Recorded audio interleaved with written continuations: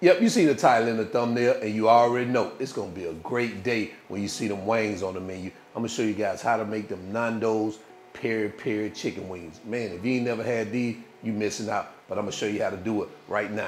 Get in your kitchen, let's go. All right, guys, let's do a quick rundown of today's ingredients. I can already see somebody typing, oh, there's too many ingredients. Shut up and go buy these ingredients. We finna make some Peri Peri chicken, all right? So back here we have our chicken. We have our red peppers here, some fresh cilantro here, some distilled white vinegar here. Now, if you have red wine vinegar, that's fine.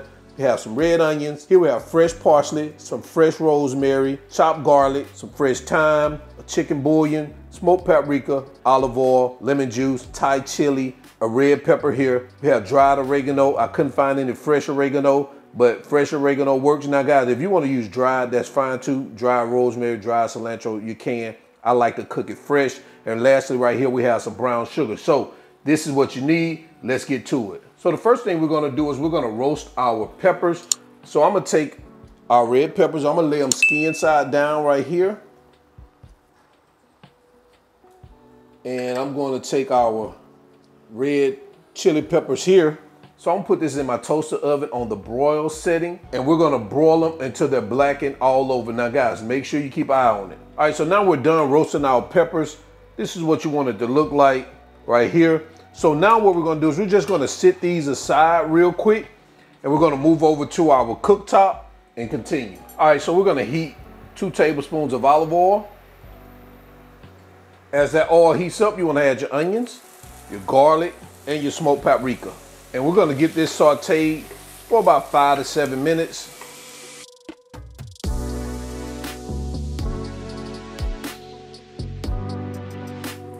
All right, so it looks like we're good after about 5.5 minutes. So we're gonna turn our heat off. I'm gonna add this to a dish and we're gonna come right back. So now you wanna bring out your blender. You're gonna take all the remaining of the ingredients and we're gonna add them here to that blender. We're gonna start off here with our cilantro, parsley, rosemary, our thyme, oregano, add our lemon juice, our bouillon, chicken bouillon, brown sugar. We're gonna add our Thai chilies, our red chili peppers here, our red bell peppers, our onion mixture, and our vinegar. We're gonna add our olive oil. We're gonna cover this up and we're gonna get this baby blended.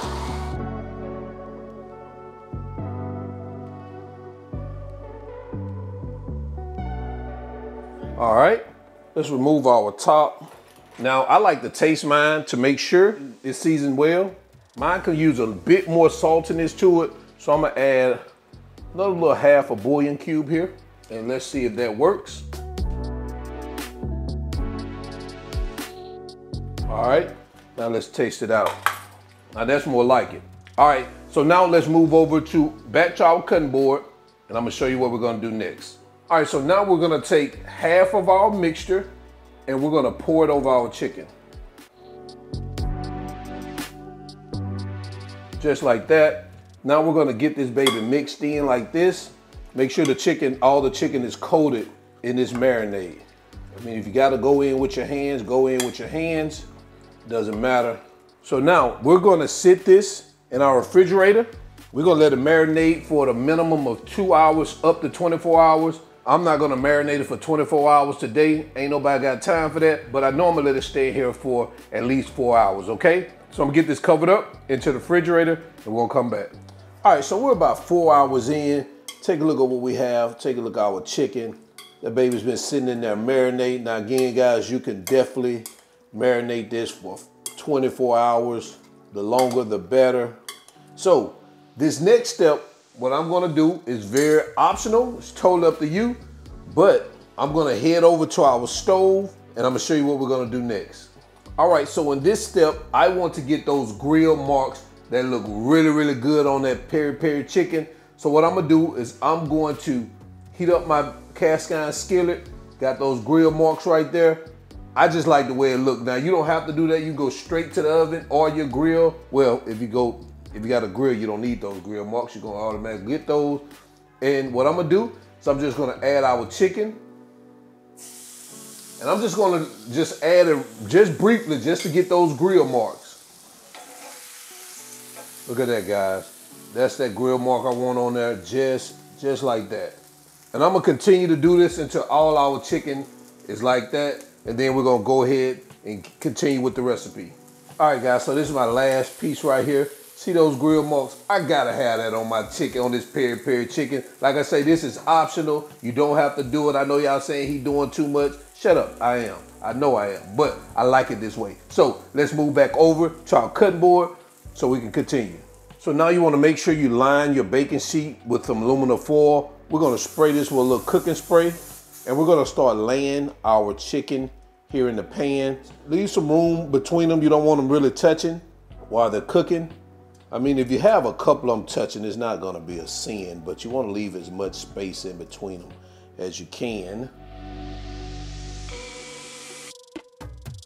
Kind of like that. So we're gonna get this in the oven. We're gonna cook them uncovered on 400 degrees for 35 to 45 minutes until their internal temperature reaches 170 degrees. So let's get them in the oven. And guys, take a look at what we have after about 45 minutes in the oven. Now, what we're gonna do next, we're gonna take some of the remaining of that peri peri sauce. We're just gonna brush these babies with that peri peri sauce.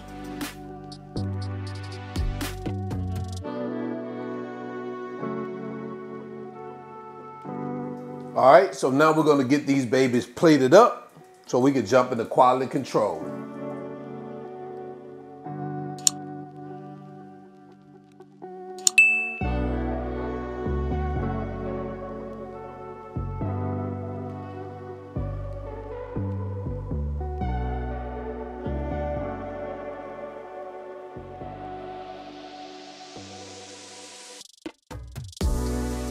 There you have it, guys.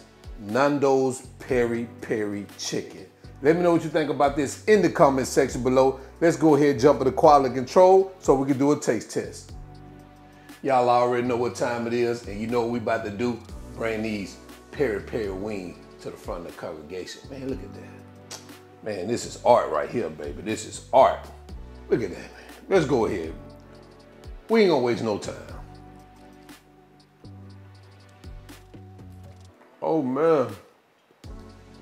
Listen, if you ain't never had peri peri wings, man, you're missing out. Man, the sauce is absolutely delicious. God, listen. I got some of that peri peri sauce over there. I'm gonna dip these wings in there. And I'm gonna put my elbows on the table. And we're gonna get this party started. So I gotta get out of here. So to the end, y'all already know who I am. All wings, everything. And remember, him not a chef. He just cook a lot. And now I'm out. Peace.